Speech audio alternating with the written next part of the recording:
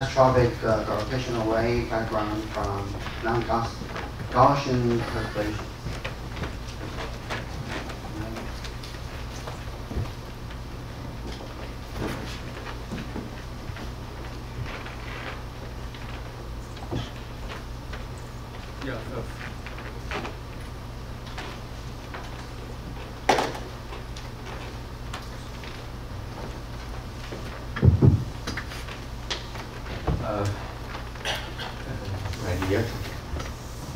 Just start. Thanks for the organizer for promoting my talk to Henry. And I didn't think I will give a longer talk than this. Anyway, try. And full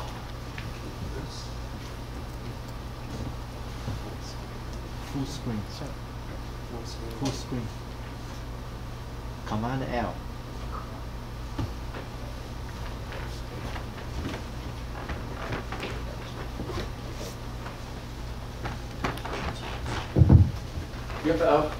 I'm sorry for the previous talk. I misspelled it. I thought this was high signal in collider. I'm doing cosmology. I'm not saying that the cosmology is more important than collider. I missed part of the non-Gaussianity because my title has a non-Gaussianity. So the previous talk, I believe, have talked about the non-Gaussianity and perturbations. And the topics are, as anisotropy, you may say is really far in the future. It is far in the future. Yeah, we're talking about, we haven't detected a gravitational wave background yet. And I don't know when we will see it, and try, I will talk about this later. And actually, I gave this topic to one of my students over 10 years ago. And he is a very good student. He got an offer from Caltech again. I was so happy because Caltech is doing gravitational wave. But at the end, he escaped from that and to go to other places. Since then, I also escaped from this topic. You know, yeah, the gravitational wave 10 years ago, nobody expected we will see it soon. And this is the possible cosmological gravitational waves. And this one I divided into two kind of source, astrophysical source. It's more confirmed because we have seen the light go macro, and the superposition of all the measures in the long history of the universe could generate background. Because it's a stochastic gravitational wave background. And I personally, I believe that we could see this background not very long soon in the future. And there's some other background prediction. This is also prediction.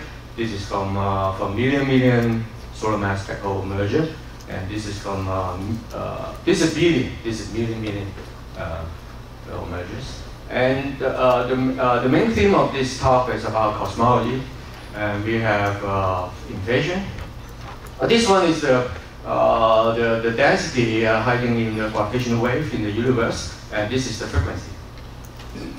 And well along the prediction from inflation is a plateau, and there's some other interesting source from global string. I noticed that we will have a talk about this gravitational wave background generated from cosmic string this afternoon by Dr. Jiang. And we are also the electropic phase transition. It is very strongly first order. We have signal here. And then there's some other signals. And today we are really talking about this part, the cosmology signal.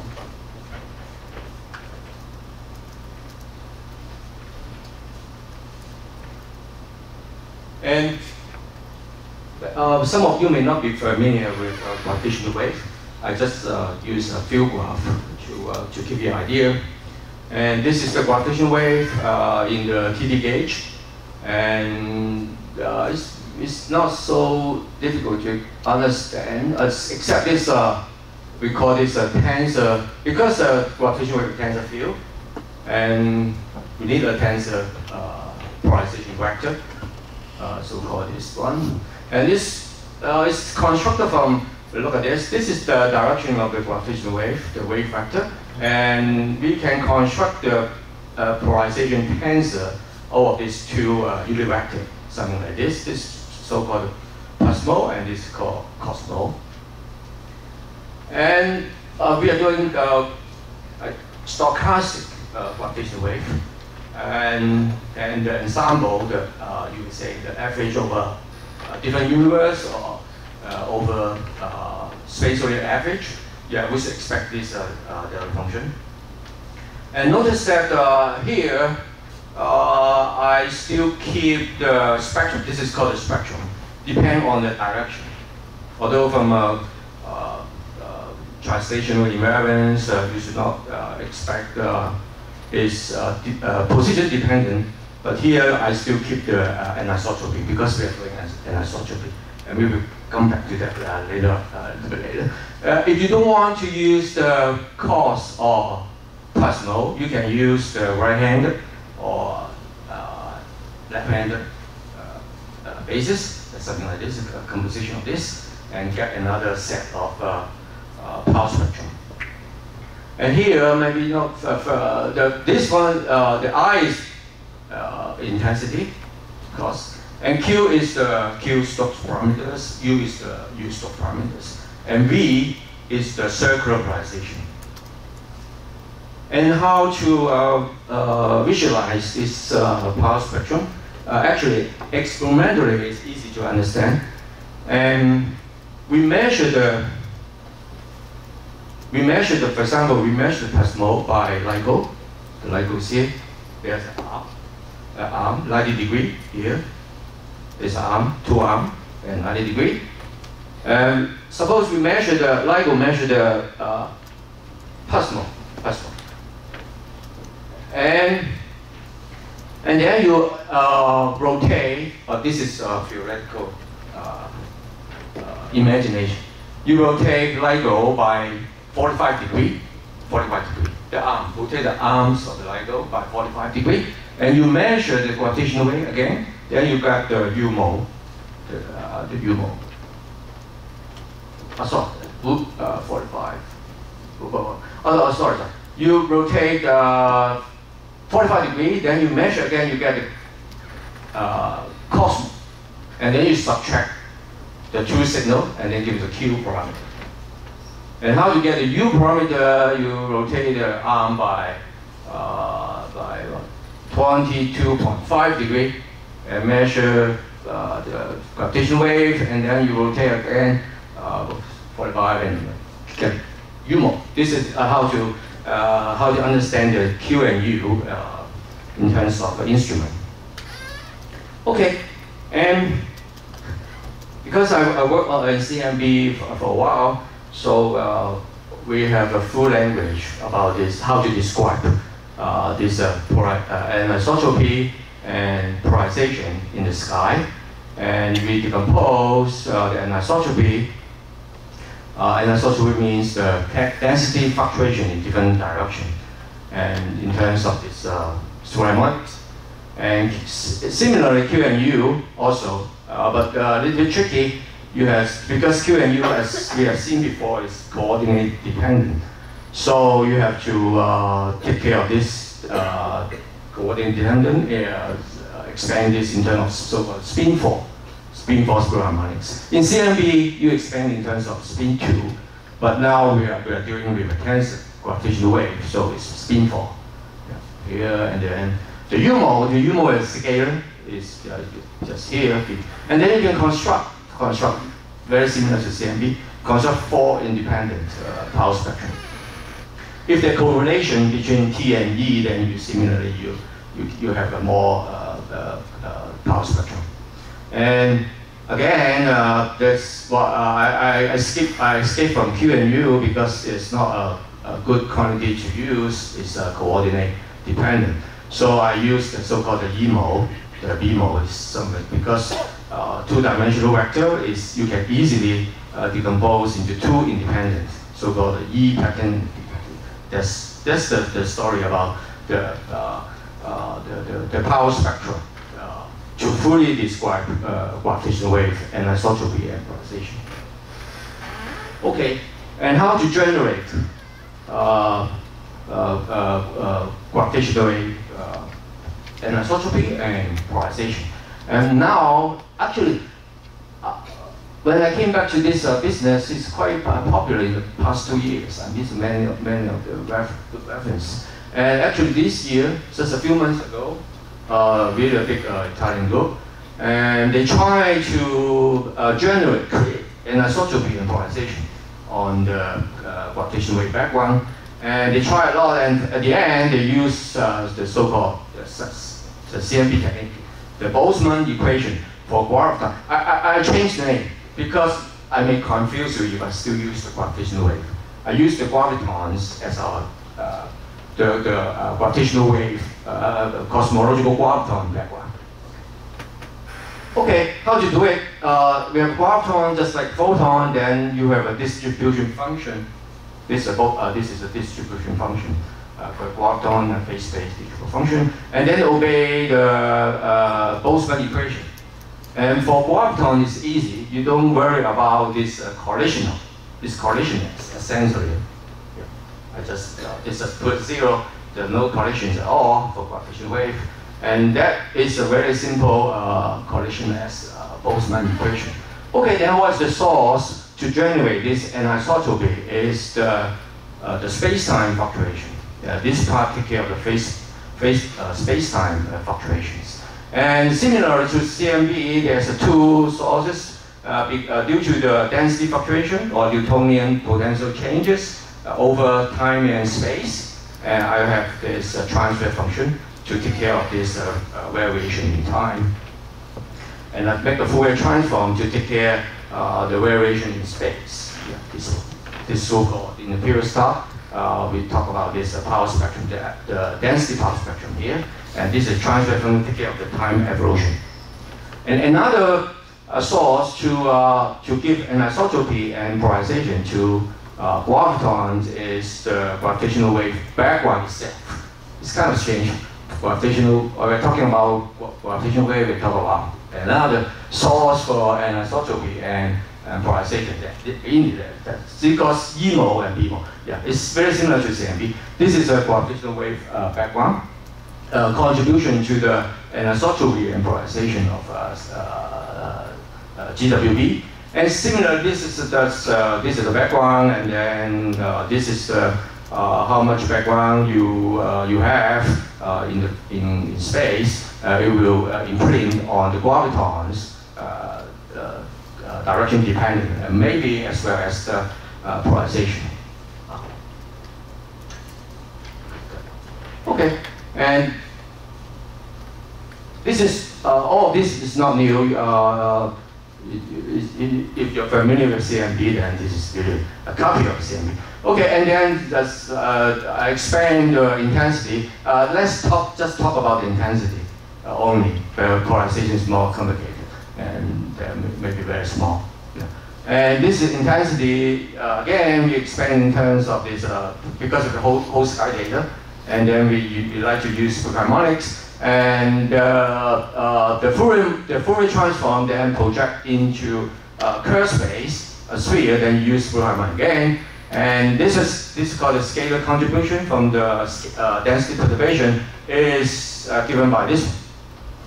This is the anisotropy power spectrum, and this is the source, the power spectrum, the density power spectrum, and this is a projection. And this is the time, this is a transfer function to take care of the time variation of the density perturbation. And very long, this piece, and is this one is the sum of the term, the subswing effect for CMB photons, this one, and the transformation during the method dominant is only a constant number. And actually, if your Newtonian potential changing with time, as it is now, because we know the universe is accelerating, you still have the so-called integrating integrated substring effect here. Take care of the time variation of the potential. And this is the scalar contribution to the anisotropy. And the tensor contribution is similar. It's just a projection and then some transfer function. Okay, at the end, we are just talking about the Sachs-Woofen or integrated substring effect contribution. Is actually just the gravitational redshift of gravitons in different directions. This is how the inhomogeneities of universe generate GWB anisotropy. Okay, then the picture we can think of is the GWB anisotropy map is big because mainly due to the substring effect. So it's very similar to the, at the end, if we can detect it, it really looks like a Kobe map. You can imagine in the future, we have a GW anisotropy map is something like this. If the analysis in the previous papers are correct. Okay, and we are talking about this. We solved the Boltzmann equation, and we have source hidden here. And you may say, you can put an initial condition. Yeah, initial condition can also give you an anisotropy.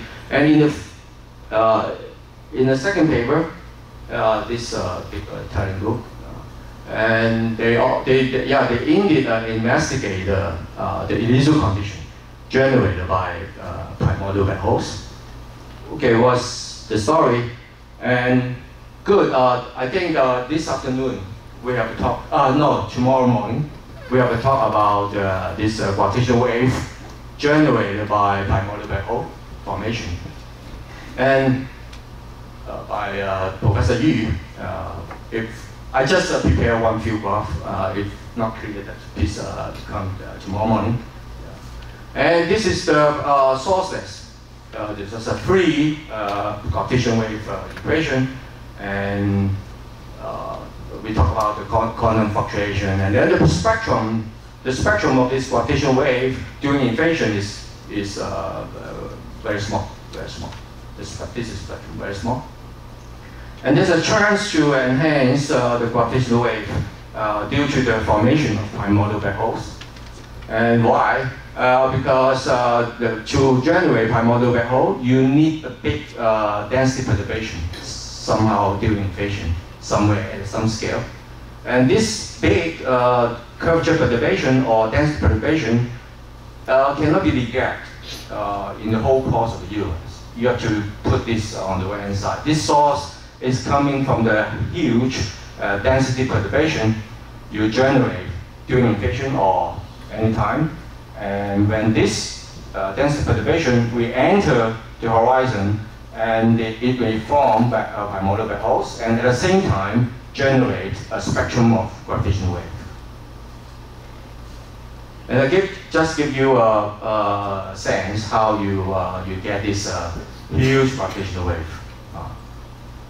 And for example, if you use the inverton model, something like this is very strange. Some sign modulation on this flat potential, and you like the previous talk, you couple the inverton to, for example, massless vector field, and you can generate a huge density perturbation during inflation as well as non-Gaussianity. We learned it this morning, and this huge density perturbation or non-Gaussianity will generate. They act as source on the gravitational wave equation, and it will generate a huge gravitational wave spectrum. Something like this. If you use different potential and put a model, it gives you gravitational wave sensitive to light laser or the current LIGO experiment. Okay, and we have in the early universe the primordial black holes are being formed.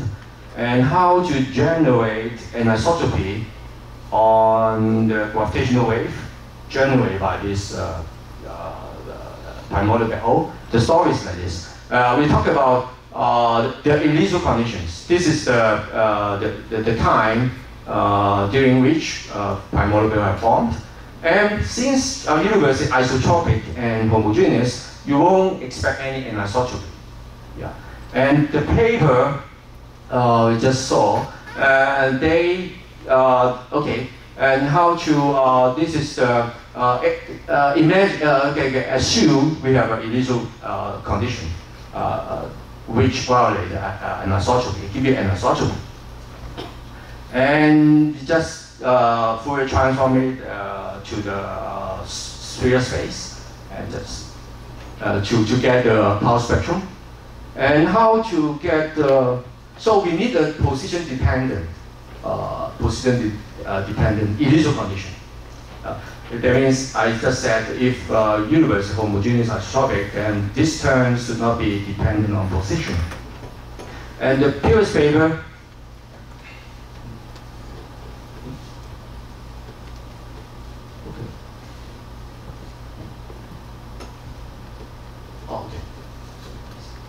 and that paper, the topic, non-Gaussian. Yeah. And they assume, for example, local type pieces, for example. Yeah.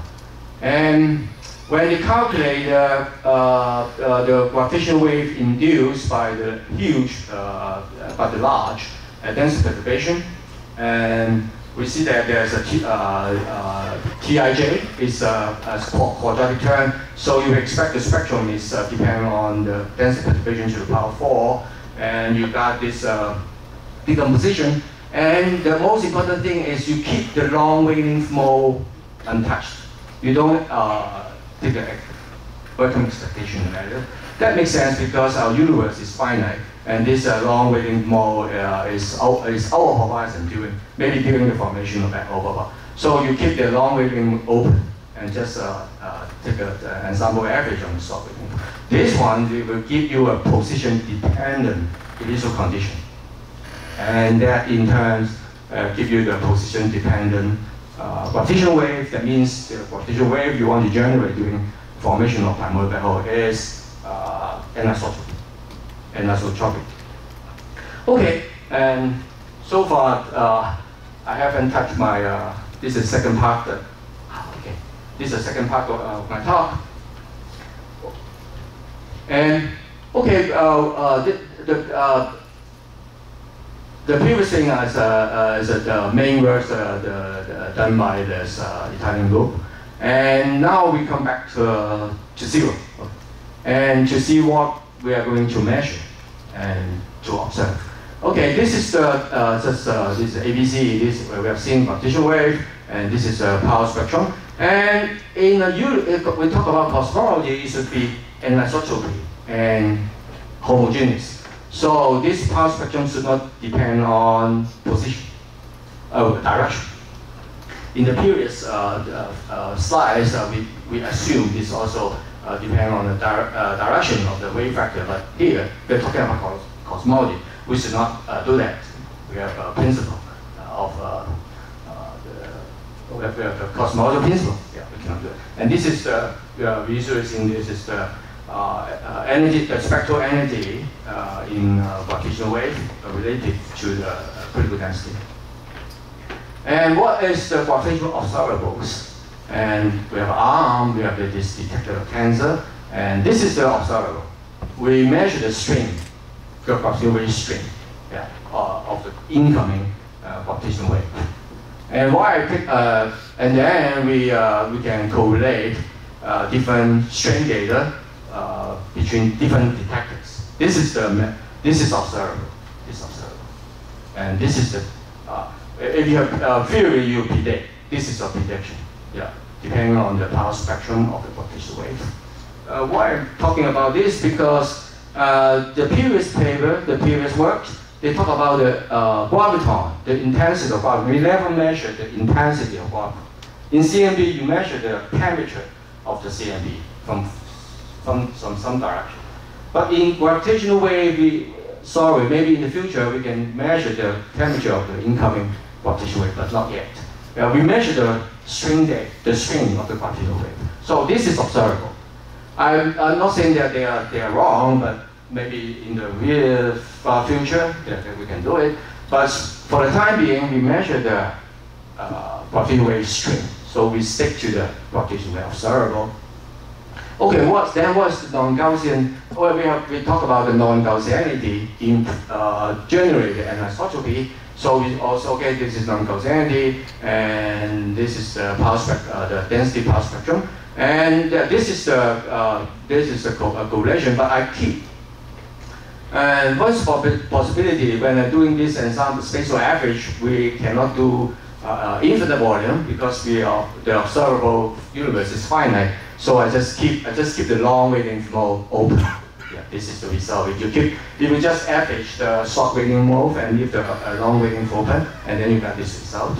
Yeah, other than that, you just got a very simple power spectrum, and then if you keep the long wavelength open, then you get this a little bit complicated. The main importance is position dependent. That's what I want. I want a gravitational wave position dependent. And okay, this one, finally you got a power spectrum for the scalar mode and the position dependent.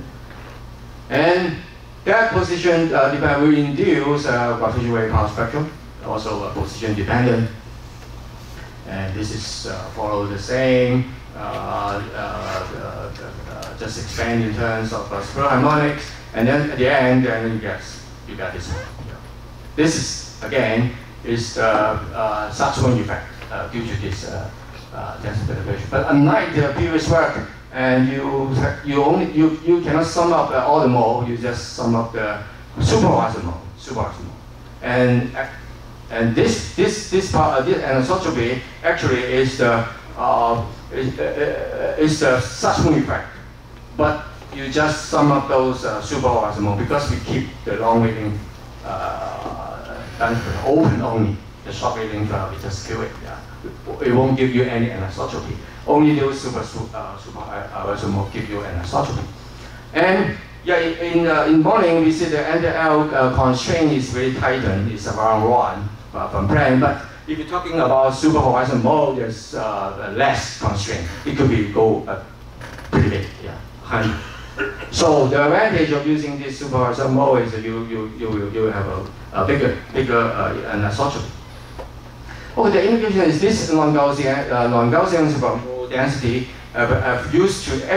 people use this idea to explain the CMB anomaly. Well, CMB anomaly, we have CMB multiples, but it's very strange. The low quadrupole is very low, and then there's a self-law of power asymmetry, and also some evil axis. Yeah, these are anomaly, CMB anomaly, and people actually use the idea, the supervisor mode, to explain this anomaly. And the interesting thing is that anisotropy in the future, if you can see it, may give independent evidence of the non-Gaussianity through the CMB. This is a connection to the previous measurement. I thought it's very interesting. Okay, coming to conclusion, CMB, GWB, CMB, GWB, it's on the list. Yeah, it's on the list of likelihood. It's a main goal in current GW experiment, also future experiment. And I believe we will see the multiple soon. And the Doppler shift is a 1 in 1,000. It takes some time. Should be before I don't exist, probably. Yeah. And CMB and anisotropy and polarization is far. Yeah. And before that, before the detection, we may correlate other Cosmology data, large scale structure, CMB correlation, make it easier. And okay, it's a dipole because gravitational wave do not interact with matter, so it's a very dipole operators. But actually, I don't have time to prepare the perspective. I just put out the CMB mouse. I think it's very similar in the future. And after the time scale, you may add 100 years here. Yeah, we see 1965 at 100. Yeah, 100. There's a lot of prizes waiting for our next generation. Thank you. Question? No question? No, but that's thanks for speaking again.